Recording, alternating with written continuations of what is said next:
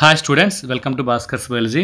ఈ వీడియోలో mineral nutrition chapter సంబంధించి కొన్ని పార్ట్స్ అయితే మనం అప్లోడ్ చేయడం జరిగింది. దానికి నెక్స్ట్ వస్తున్నటువంటి పార్ట్. ఈ వీడియోలో మనం డిస్కస్ చేయబోయే టాపిక్ ఏంటంటే deficiency symptoms of essential elements. So essential elements taluka deficiency symptoms ఏంటంటే మనం డిస్కస్ చేయడం జరుగుతుంది. వీడియో ఎక్కడ స్కిప్ చేయండి, లాస్ట్ చూడండి. నచ్చితే లైక్ చేయండి, మీ ఫ్రెండ్స్కి షేర్ చేయండి. ఈ వీడియో చూసిన అవసరం నా ఛానల్ సబ్స్క్రైబ్ చేసుకోవచ్చు, సబ్స్క్రైబ్ చేసుకోండి. అదేవిధంగా bell icon all of activate చేసి నేను చేసిన ప్రతి వీడియో కూడా మీకు నోటిఫికేషన్ రావడం జరుగుతుంది.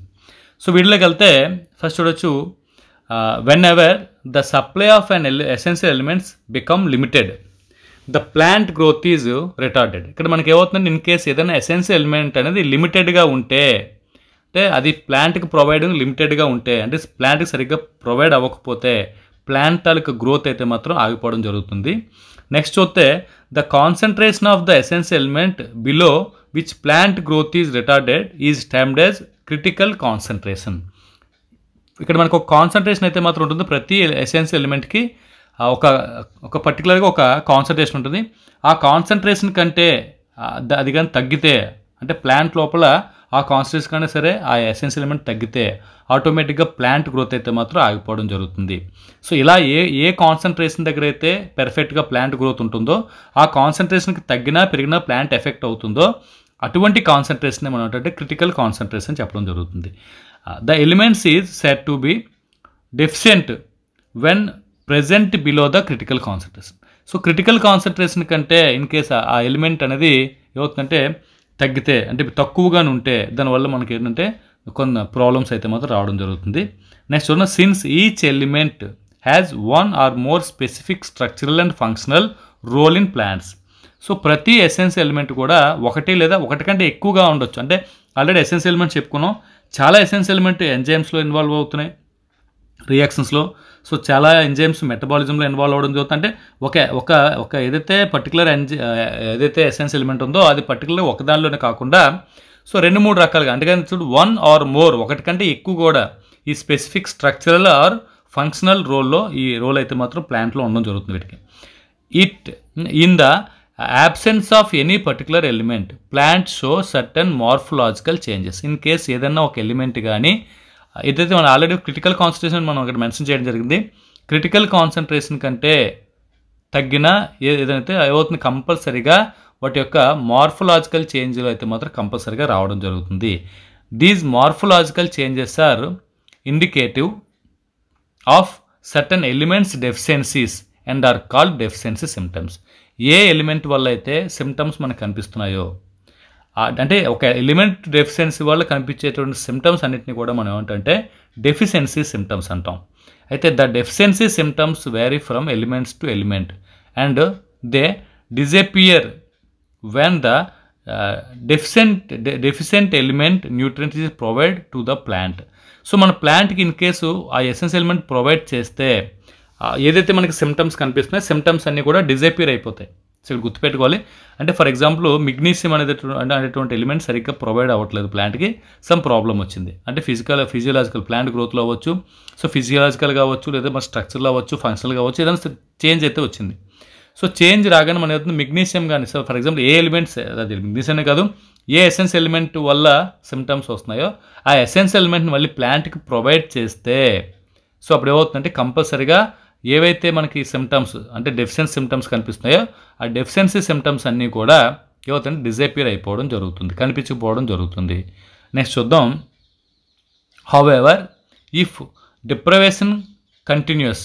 సో మనకి ఏమవుతుందంటే ఇన్ కేసు ఒకవేళ మన ఎసెన్షియల్ ఎలిమెంట్ మినరల్ ఎలిమెంట్ని మనం ప్రొవైడ్ చేసినప్పుడు కూడా ఆ డెఫిషియన్సీ సిమ్టమ్స్ కానీ కంటిన్యూ అయితే it may eventually leads to the death of the plant. ఆ ప్లాంట్ చనిపోయే ఛాన్స్ అయితే మాత్రం ఉంటుంది. అంటే మినరల్ ఎలిమెంట్లో సర్టన్ అంటే క్రిటికల్ కాన్సన్ట్రేషన్ కంటే తక్కువైనప్పుడు మనకు కొన్ని సిమ్టమ్స్ కనిపిస్తాయి. సిమ్టమ్స్ మనం డెఫిషియన్సీ సిమ్టమ్స్ అంటాం. ఆ ఎసెన్షియల్ ఎలిమెంట్స్ని ప్లాంట్కి ప్రొవైడ్ చేయగానే ఆ డెఫిషియన్సీ సిమ్టమ్స్ అనేవి డిజపియర్ అయిపోతాయి. ఇన్ కేస్ డిజపియర్ అవ్వకుండా కంటిన్యూ అయితే, అవే డెఫిషియన్సీ సిమ్టమ్స్ కంటిన్యూ అయితే ప్లాంట్ చనిపోయే ఛాన్స్ కూడా ఉంటుంది. సో ఇది how ever if deprivation continuous, ఇక్కడ మనకి ఏమవుతుంది ప్లాంట్ అనేది డెత్ అవ్వడం జరుగుతుంది. నెక్స్ట్ చూద్దాం, the parts of the plants that show the deficiency symptoms also depend on mobility of the elements in the plant. ఈ డెఫిషియన్సీ సిమ్టమ్స్ మనం ఐడెంటిఫై చేయడానికి ఏదంటే ఏవైతే మనకి దేమని డిపెండ్ అవుతుంది, ఈ ఏవైతే ఎలిమెంట్స్ తాలూకా మొబిలిటీ అంటే ఒక ప్లేస్ ఇంకో ప్లేస్కి ఎలిమెంట్స్ అనేవి కదులుతుంటాయి ప్లాంట్స్ లోపల. ఈ మొబిలిటీ బేస్ చేసుకొని కూడా డెఫిషియన్సీ సిమ్టమ్స్ అయితే మాత్రం ఏ ఎలిమెంట్ వల్ల ప్రాబ్లం వస్తుందో దాన్ని మనం ఐడెంటిఫై చేయగలుగుతాం. Okay, that are actively mobilised with in the plant. So plant లోపల ఏవైతే యాక్టివ్గా ఒక ప్లేస్ ఇంకో ప్లేస్కి వెళ్తాయో with in the plant and exported to younger developed tissues. మరి డెవలపింగ్ అవుతున్న టిష్యూస్కి అయితే మాత్రం కొన్ని అయితే యాక్టివ్గా మొబిలిటీ అయితే ఉంటుందో ఆ ప్లేస్కి వెళ్తూ ఉంటాయి. The deficiency symptoms ten to appear first in the older tissues. So older టిష్యూస్లోనే ఆ సిమ్టమ్స్ అన్ని కూడా ఫస్ట్ కనిపిస్తాయి. సో ఏంటంటే దీనికి సంబంధించి ఒక ఎగ్జాంపుల్ కూడా ఉంది. అంటే ఒక ఎసెన్షియల్ ఎలిమెంట్ తాలూకా డెఫిషియన్సీ ఎలా ఉంది, ఎలా వస్తుంది అనేది మనం ఆలోచిస్తే ఇక్కడ మనకి ఏమవుతుంది, ఏవైతే యాక్టివ్గా మొబిలిటీ ఉంటుందో అంటే ఒక ప్లేస్ ఇంకో ప్లేస్కి వెళ్ళగలుగుతాయి ఎలిమెంట్స్, ఏ ఎలిమెంట్స్ అయితే మాత్రం ఏమవుతుంది, ఇవి యంగర్ టిష్యూస్కి అయితే మాత్రం ఇవి ప్రొవైడ్ అవుతాయి ఓల్డర్ టిష్యూస్ నుంచి. ఓల్డర్ టిష్యూ నుంచి యంగర్ టిష్యూస్కి ప్రొవైడ్ అవుతున్నప్పుడు ఓల్డర్ టిష్యూ దగ్గర ఎటువంటి ఎలిమెంట్స్ అయితే లేవో దాన్ని మనం ఐడెంటిఫై చేస్తే ఆటోమేటిక్గా అవుతుంది ఏ డెఫిషియన్సీ సిమ్టమ్స్ అని. అంటే లేదా యంగర్ లీవ్స్లో ఏ ఎసెన్షియల్ ఎలిమెంట్స్ ఎక్కువగా కనిపిస్తున్నా చూసినా మనకి ఏదైతే ఎసెన్షియల్ ఎలిమెంట్స్ అనేవి కనిపించలేదో తెలుస్తుంది. అంటే ఇక్కడ చూడండి ఎగ్జాంపుల్ చూస్తే ఇంకా బెటర్గా అర్థమవుతుంది. For example the deficiency symptoms of nitrogen, potassium and మనకైనా magnesium. ఇక్కడ మనకు 3 ఇచ్చాడు, నైట్రోజన్ ఒకటి, పొటాషియం ఒకటి, next magnesium are visible first in the సెన్సెంట్ leaves. సెన్సెంట్ leaves అంటే ఏవైతే లైఫ్ స్పాన్ కంప్లీట్ అయిపోతుందో ఆ లైఫ్ అనేది అంటే లీఫ్ తాలూకా లైఫ్ కంప్లీట్ అయిపోయి ఎల్లో కలర్ కన్వర్ట్ అయిందో, సో అటువంటి ప్లేస్లో ఉన్నటువంటి నైట్రోజన్ అవ్వచ్చు, పొటాషియం అవ్వచ్చు, దీని తర్వాత మనకి అంటే మెగ్నీషియం అవ్వచ్చు. ఈ 3 కూడా ఏమవుతుందంటే ఇక్కడ చూడండి సెన్సెంట్ leaves in the older leaves biomolecules containing these elements are broken down making these elements available for mobilisation to younger leaves. So ఇవన్నీ కూడా ఏమవుతుందంటే ఓల్డర్ లీవ్స్ నుంచి యంగర్ లీవ్స్కి వెళ్ళిపోవడం జరుగుతుంది. అంటే ఓల్డర్ లీవ్స్ని మనం టెస్ట్ చేసినప్పుడు నైట్రోజన్ కానీ, పొటాషియం కానీ, మెగ్నీషియం కానీ ఈ ఓల్డర్ లీవ్స్లో లేవు. అంటే అవన్నీ ఏమైనా ఓల్డర్ లీవ్స్ నుంచి యంగర్ లీవ్స్కి అవి ట్రాన్స్పోర్ట్ అయినాయి, అక్కడికి వెళ్ళిపోవడం జరిగింది. ఎందువల్ల యంగర్ లీవ్స్లో ఈ నైట్రోజన్, పొటాషియం, మెగ్నీషియం తాలూకా కాన్సన్ట్రేషన్ తక్కువ ఉంది కాబట్టి ఈ సాయిల్ నుంచి నైట్రోజన్ కానీ, పొటాషియం కానీ, మెగ్నీషియం కానీ ప్లాంట్కి ప్రొవైడ్ అవ్వట్లేదు. కాబట్టి అప్పుడు ఏమవుతుంది, ఓల్డర్ లీవ్స్లో ఉన్నటువంటి, ఎందుకంటే దానికి లైఫ్ స్పాన్ కంప్లీట్ అయిపోతుంది, అవి కింద రాలిపోయే ఛాన్స్ ఉంటుంది కాబట్టి అందులో ఉన్నటువంటి ఆ లీవ్స్లో ఉన్నటువంటి ఈ 3 ఎలిమెంట్స్ నైట్రోజన్ అవ్వచ్చు, పొటాషియం అవ్వచ్చు, మెగ్నీషియం అవ్వచ్చు ఆ యంగర్ లీవ్స్కి అయితే మాత్రం ట్రాన్స్పోర్ట్ అవుతుంది. ఆ రకంగా డెఫిషియన్సీ సిమ్టమ్స్ మనం ఒక రకంగా ఐడెంటిఫై చేయడానికి అయితే మాత్రం ఈజీగా ఉంటుంది. నెక్స్ట్ చూద్దాం, the deficiency symptoms ten to appear first in the younger tissues. So తర్వాత డెఫిషియన్సీ సిమ్టమ్స్ కూడా ఎక్కువగా మనకి అవుతుంది ఫస్ట్ యంగర్ టిష్యూస్లోనే కనిపిస్తాయి. When ever the elements are relatively immobile and are not transported out of the mature organs. For example ఇక్కడ మనకు example ఇచ్చాడు. అయితే కొన్ని ఏమవుతుందంటే ఆల్రెడీ పై చెప్పుకున్నటువంటి ఎగ్జాంపుల్స్లో ఏమవుతుందంటే ఏవైతే ఈ ఒక ప్లేస్ ఇంకో ప్లేస్కి వెళ్ళగలుగుతాయో ఎసెన్షియల్ ఎలిమెంట్స్ ఫాస్ట్గా మూవ్ అవుతాయో ఆ ఫాస్ట్ మొబిలిటీ ఉన్నటువంటి వాటికి ఏమవుతుందంటే యంగర్ లీవ్స్లో ఉన్నప్పుడు ఓల్డర్ లీవ్స్ నుంచి యంగర్ లీవ్స్కి వెళ్ళిపోవడం జరుగుతుంది. కొన్ని అయితే ట్రాన్స్పోర్ట్ అవ్వకుండా ఒకే ప్లేస్లో అలా ఉండిపోతాయి. సో అటువంటి అప్పుడు కూడా అంటే యంగర్ టిష్యూస్లో అయితే కొన్ని అలా ఉండిపోవడం జరుగుతుంది. అయితే దీనికి ఎగ్జాంపుల్ చూసుకుంటే elements like sulphur and calcium are A part of the structural components of the cell. So కాబట్టి ఈ సల్ఫర్ అవ్వచ్చు, కాల్షియం అవ్వచ్చు, ఇవి స్ట్రక్చరల్ కాంపోనెంట్స్ కింద ఉండిపోతాయి సెల్ లోపల and హ్యాన్స్ are not easily release. అవి ఏమవుతాయంటే సెల్ లోపల నుంచి బయటకు రిలీజ్ అవ్వడానికి అయితే ఛాన్స్ ఉండవు. This aspect of mineral nutrition of plant is of a great significance and importance to agriculture horticulture. అయితే ఇవన్నీ కూడా మన అగ్రికల్చర్ హార్టికల్చర్ మోస్ట్ ఇంపార్టెన్స్ కింద అయితే ఉండడం జరుగుతుంది. గ్రేట్ సిగ్నిఫికెన్స్ అయితే మాత్రం వీటికి ఉండడం జరుగుతుంది. అయితే ఇక్కడ విషయం ఏంటంటే కొన్ని ఎలిమెంట్స్ అనేవి మొబిలిటీ ఉంటుంది, ఒక ప్లేస్ ఇంకో ప్లేస్కి వెళ్ళగలుగుతాయి. ఆ రకంగా కూడా ఎలిమెంట్స్ని మనం ఐడెంటిఫై చేయొచ్చు. కొన్ని అయితే మాత్రం ఒక ప్లేస్ ఇంకో ప్లేస్కి వెళ్ళడం అనేది రిలీజ్ అవ్వాలి, ఎందుకంటే అవి ఆల్రెడీ స్ట్రక్చరల్ కాంపోనెంట్స్ కింద సెల్ లోపల ఉండిపోవడం జరుగుతుంది. The kind of deficiency symptoms show in plants include chlorosis, necrosis, stunted plant growth, next అంటే pre mature fall of leaves and birds and మనకి inhibition of cell division. So ఇవన్నీ కూడా deficiency symptoms అయితే కనిపిస్తాయి. ఏవైతే మనకి ఎసెన్షియల్ ఎలిమెంట్స్ అనేవి ప్లాంట్కి ప్రొవైడ్ అవ్వకపోతే డెఫిషియన్సీ సిమ్టమ్స్ అయితే ఇక్కడ కొన్ని ఇవ్వడం జరిగింది. అవి ఏంటంటే క్లోరోసిస్ ఒకటి, నెక్రోసిస్ ఒకటి, స్టంటెడ్ ప్లాంట్ గ్రోత్ ఒకటి, అంటే మన క్లోరోసిస్, నెక్రోసిస్ ఇవన్నీ కూడా మనకి కింద ఇస్తాడు. క్లోరోసిస్ అంటే ఏంటి అంటే మన ఏదైతే మనకి గ్రీన్ కలర్ అంటే లీఫ్లో ఉన్నట్టు గ్రీన్ కలర్ అనేది కోల్పోవడం మనం క్లోరోసిస్ అంటాం. నెక్రోసిస్ అంటే సెల్స్ అన్ని కూడా డెడ్ అయిపోవడం. అలాగే స్టంటెడ్ ప్లాంట్ గ్రోత్ అంటే ప్లాంట్ గ్రోత్ అనేది ఆగిపోవడం జరుగుతుంది. Next pre mature fall of leaves and birds అంటే అంటే లేతగా అంటే ఇంకా మెచ్యూరిటీ స్టేజ్కి రాకముందే, సో ఇనీషియల్ స్టేజ్లోనే ఏమవుతుంది, లీవ్స్ బడ్స్ కూడా కింద రాలిపోతుంటాయి. Next inhibition of cell division అనేది ఆగిపోవడం జరుగుతుంది. సెల్ డివిజన్ ఎప్పుడైతే ఇన్హిబిట్ అంటే ఆగిపోవడం, ఎప్పుడైతే సెల్ డివిజన్ ఆగిపోయిందో గ్రోత్ ఆటోమేటిక్గా ఆగిపోవడం జరుగుతుంది. సో ఇక్కడ చూడండి, chlorosis is the loss of chlorophyll leading to yellowing in leaves. So chlorosis disease అంటే ఏంటంటే ద లాస్ ఆఫ్ క్లోరోఫిల్ అనేది లాస్ అవ్వడం వల్ల, లీవ్స్లో ఉన్నటువంటి క్లోరోఫిల్ అంతా లాస్ అవ్వడం వల్ల ఏమవుతుందంటే ఆ లీవ్స్ అన్ని కూడా ఎల్లో కలర్లో కన్వర్ట్ అవ్వడం జరుగుతుంది. ఈ డిసీజ్ మనం క్లోరోసిస్ అంటాం.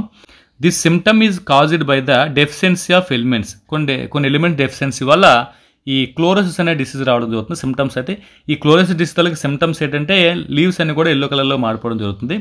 దీనికి కావాల్సిన ఎలిమెంట్ అంటే దీనికి డెఫిషియన్సీ అయినటువంటి సిమ్టమ్స్ కారణమైన ఎలిమెంట్స్ చూస్తే ఏంటంటే ఇక్కడ చూడొచ్చు, nitrogen, potassium, magnesium, sulphur, ferrous, manganese, zinc and మాలిబ్డెనమ్. ఇవన్నీ కూడా మనకి ఏంటంటే ఈ క్లోరోసిస్ డిసీజ్ రావడానికి అయితే మాత్రం ఇవన్నీ ఉండడం జరుగుతుంది. నెక్స్ట్ లైక్ వైజ్ నెక్రోసిస్ అంటే ఏంటంటే death of tissue taluka death అంటే టిష్యూస్ అన్ని కూడా చనిపోవడం జరుగుతుంది. దీన్ని మనం నెక్రోసిస్ అంటాం. పర్టికులర్లీ లీఫ్ టిష్యూస్, ఇందులో మనకి దేనిలో ఎక్కువ కనిపిస్తుంది, లీఫ్ టిష్యూస్లో ఉన్నటువంటి టిష్యూస్ అంటే సెల్స్ అన్ని కూడా డెడ్ అయిపోవడం జరుగుతుంది. Is due to the deficiency of calcium, magnesium, copper. దీంతో పాటు మనకంటే పొటాషియం, అలాగే మనకంటే లో లెవెల్లో ఉండడం లో లెవెల్లో ఏమవుతుంది, లో లెవెల్ ఆఫ్ ఇక్కడ మనకి NKS 3 ఇవ్వడం జరిగింది. అంటే నైట్రోజన్, పొటాషియం, సల్ఫర్, ఈ 3 కూడా, దీంతో పాటు మాలిబ్డెనమ్ causes and inhibition of cell division. So దీని తర్వాత మన లో లెవెల్లో తర్వాత ఏంటంటే నైట్రోజన్, పొటాషియం, సల్ఫర్, మాలిబ్డెనమ్ ఉండడం వల్ల ఏమవుతుందంటే సెల్ డివిజన్ ఇన్హిబిట్ అవుతుంది. సెల్ డివిజన్ ఎప్పుడైతే ఇన్హిబిట్ అయిందో ఏమవుతుంది, ప్లాంట్ తల గ్రోత్ అనేది ఆగిపోవడం జరుగుతుంది. Some elements like nitrogen, మాలిబ్డెనమ్ delay flowering. So ఫ్లవరింగ్ని delay చేయడానికి కూడా ఇవి ఇన్వాల్వ్ అవ్వడం జరుగుతున్నాయి. If there concentration in plants is low. So ఈ వీటి తల కాన్సన్ట్రేషన్ ప్లాంట్లో లో అయితే ఆ రకంగా మనకి ఏమవుతుందంటే ఈ ఫ్లవరింగ్ అనేది అంత తొందరగా రావడం జరగదు, అంటే డిలే అవుతుంది, ఫ్లవరింగ్ డిలే చేయడం కూడా జరుగుతుంది. సో ఇది ఇక్కడ కొన్ని సిమ్టమ్స్ అయితే ఇవ్వడం జరిగింది డిసీజెస్ సంబంధించినట్టు. అంటే ఎలిమెంట్స్ ప్లాంట్ లోపల ఉండాల్సిన కాన్సన్ట్రేషన్ లేకపోతే వచ్చే సిమ్టమ్స్. ఇందులో మనకి ఫస్ట్ చెప్పుకుందంటే క్లోరోసిస్ చెప్పుకున్నాము. క్లోరోసిస్ అనేది ఏమవుతుందంటే క్లోరోఫిల్ లేకపోవడం వల్ల లీవ్స్ అని ఎల్లో కలర్లో మారుతాయి.